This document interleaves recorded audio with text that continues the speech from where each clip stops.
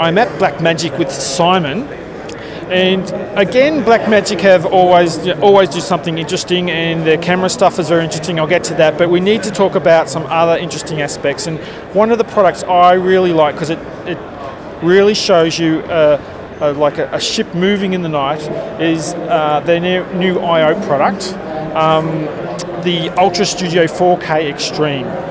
Now, like Simon, this is a very interesting product, not just because it basically does up to the highest resolutions with the most bit depth available on any I/O device on the market. Sure.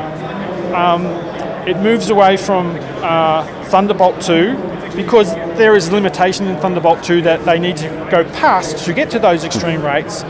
We've now got PCIe. Yeah, that's right. And I'm quite bullish about that issue because Mac's all nice, etc. But Macintosh people, Mac is a consumer company, and they really focus on the consumer and not so much on the pro. We do have the Pro Mac, but it's already getting old. I can buy very fast PCs for Linux or for Windows, and the PCIe interface, I can now take advantage of those like mini supercomputers. You can get things with 36 cores, 72 threads, and an amazing amount of memory that just the Mac people can't go close. And it's that sort of foresight which is really good. It always comes out of Blackmagic, so I really like that market. But the other thing about the I/O product, I'll get to you, Simon, I just like to talk a lot, is the partnership with Avid. Yep. Right? Now, just quickly tell us how that partnership works, and is there any difference between the two products? Sure. Yeah, happy to do that, James. I mean, first and foremost, we're thrilled by that as an opportunity, and obviously Avid is showing that product on their booth here at NAB this week. I mean, principally, this is the new Avid Artist DNX I/O.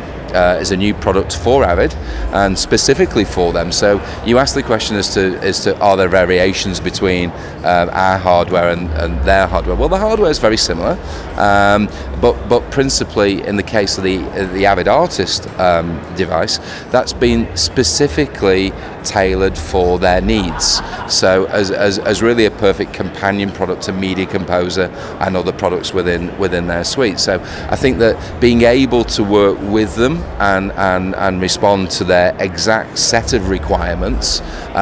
For instance, one of the things that the hardware is capable of doing is that it's got built-in encoding, hardware encoding, actually within the device.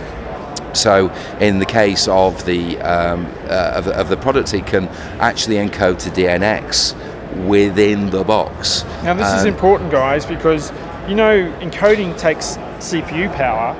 So it's freeing up a lot of power to the editor. So this is why this is an important issue. So keep going, but I just want to make sure you understand. No, absolutely, and and that becomes more of an issue the higher the bandwidth. That's exactly right. And, when we're doing the throughput required for these new high frame rate 4K, it becomes a big issue.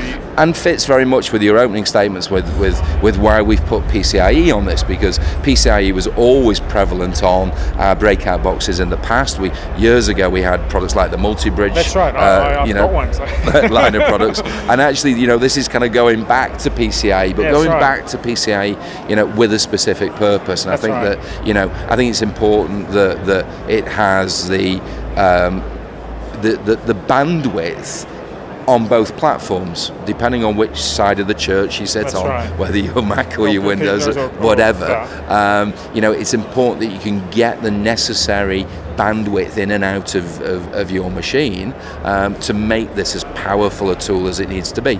So having the hardware encoding within the box, exactly as you say, frees up a lot of processing capability, and then it means actually the data transfer is a lot less because the compression's already been taken care of at the ingest stage. And I think it's a great product, and I think that as that develops, and I think it's going to ship around Q3 the new Avid products, and we'll ship by them. This is their product, made for us, you know, in partnership with them, and specific to a whole set of requirements that they will deliver upon us. So rather than it being a Blackmagic design product, it very specifically is going to be an Avid product. But of course, you know, we'll back them all the way in terms of providing that technology in that box to give them everything they need to do with it.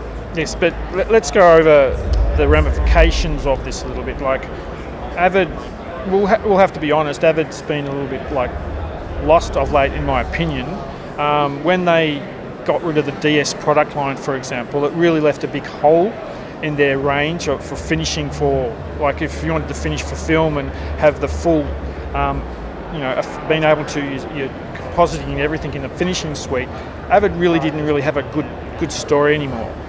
And I think it's really good and a very big approval of Blackmagic, because obviously with this card using with their software, one would also say that the partnership where this is where Resolve starts to come in as well. Sure. So if they approve your I/O, you know, it's a company approval, and to me it's a little bit of a pat on the back for going to Resolve as your finishing tool as well. So that's why I think it's more important than just this, and that's why I think it's a big feather in Blackmagic's hat this year. Out of all the things you've done, like there's a lot of other things we'll do videos on, but that's probably one of the biggest notes of what has happened this year with Blackmagic.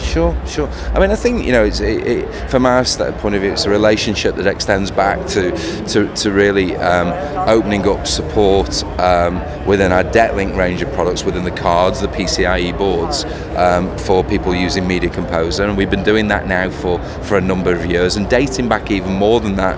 You know, really great relationship when it comes to Pro Tools and those finishing tools. I mean, you know, Pro Tools is clearly market leading, and I think that, you know, that relationship has certainly developed, and I think, you know, it's a great thing for the customer. Ultimately, what matters most in any of these arrangements and any of these agreements is that the customer gets products and tools that they can work with. And, you know, historically, we had this conversation off video when we were talking before. You know, all of my education in nonlinear editing was using Avid and using Film Composer and Media Composer, and still today that remains, you know, one of the most powerful NLE tools in this market. So I think, you know, we are absolutely thrilled and delighted that we're able to provide them with a box that they can then use with their customers that will deliver them all of the I/O performance that they're looking for to move that forward with. So, you know, I think you look at round tripping with Resolve, that's in place. You look at DNX HD in our new Video Assist product. We've got DNX HD in our cameras. We've got DNX HD in our HyperDeck range of products. So, you know, I think that the you know, that relationship is multi-layered, and it may just extend to being a codec within a product, or in this instance, it's a whole box. But, you know, we're delighted to provide them with a product that hopefully, as I say, will empower the customers to do exactly what they need to do, and also marry with the company's vision as to how they want to take that forward. Let's just quickly jump into one other issue, or something I heard, and that's HEVC support. Yeah.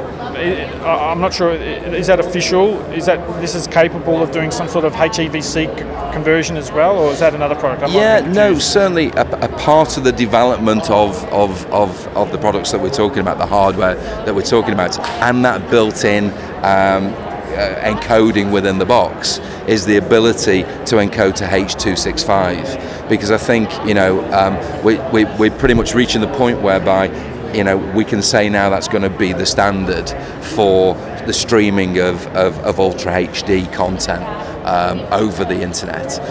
H.265 is the codec of choice for that delivery, and therefore, again, likewise, by being able to do that within the box, this is more on play out probably. Yeah, that's right. This is delivery now, not ingest. I'm not exactly sure. See, that story is a little bit like there's probably other chapters to go through on that story, but the fact that you can do it does show that there's more chapters to be read. Sure. And we'll probably figure that out later on, because traditionally it's an I/O box for editors, etc.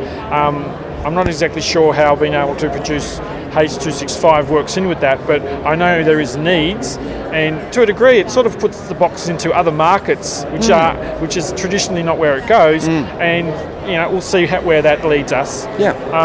So anyway, I think that'll do for now. We've got a lot of talking on this product, and this is Simon from Blackmagic, and at NAB 2015. Bye for now.